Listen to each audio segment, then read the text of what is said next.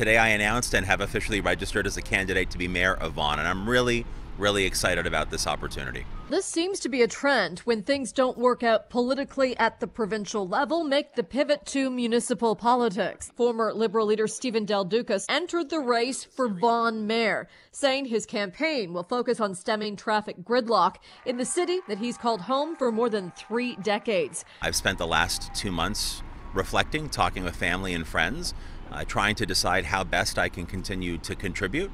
I am very passionate about public service, and I do love this community. And we've had some great leadership here locally for 12 years with my very good friend Maurizio Bevilacqua, who is retiring. I want to make sure that we continue to have stable and thoughtful and responsible leadership. We already know that former Ontario NDP leader Andrea Horwath is running for mayor of Hamilton. In Toronto, John Tory will open his campaign office today. He's trying for a 3rd term as mayor.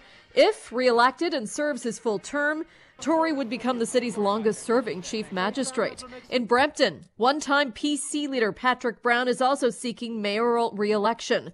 The registration deadline is Friday, Election Day, October 24th. Jamie Pulfer, City News. This is City News Everywhere.